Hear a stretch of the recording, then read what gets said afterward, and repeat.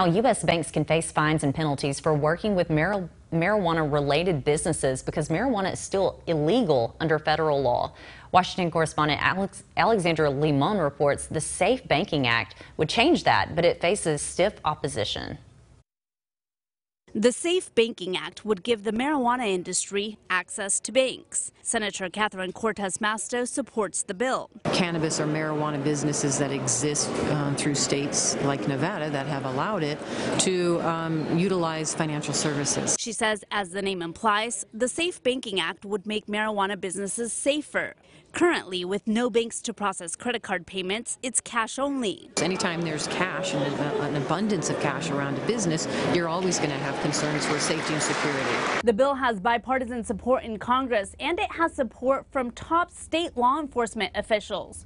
38 attorneys general signed a letter urging Congress to pass the bill. Organizations that oppose legal marijuana say that's astonishing because marijuana remains illegal under federal law. And what we're talking about is giving criminal federal enterprises access to the banks. Luke Niferatos is with Smart Approaches to Marijuana. Are we going to do that with other, illegal, quote-unquote, industries that the mob runs or that the cartels are running? Niferatos disputes the notion that the marijuana industry is cash-based. They're actually not accepting cash. They're using electronic bank transfers and receiving checks. He says the real reason cannabis businesses want access to banks is to attract more investors, and says more money could turn the marijuana industry into the next big tobacco. In Washington, Alexandra Limon.